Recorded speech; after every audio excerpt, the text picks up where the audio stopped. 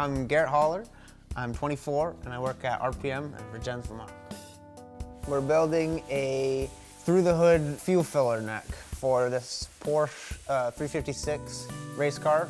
This is for when they're racing, they don't have to stop and open the hood and fill the gas.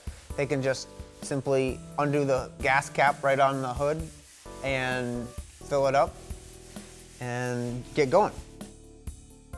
What I've had to do with this is I've had to make this completely from scratch. I had to make the old thread on to match the old style gas cap, which is over here. We wanted it to look like a vintage race car, but it's actually modeled off of a old Porsche RS60. So that's what that gas cap is off of. And we have a new fuel cell in the car, and it had a different style thread, which is in here. I just took the cap off of the new fuel cell and welded it into this aluminum tube and cut a big hole right in the center of it.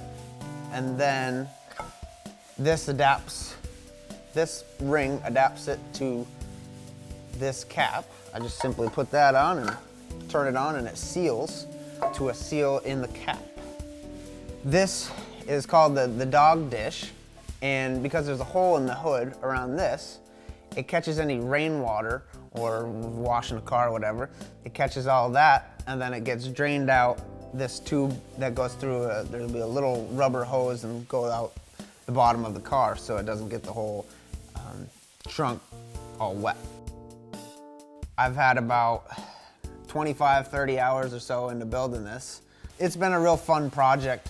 I love learning and figuring out how things need to be made and how they can look as original as possible.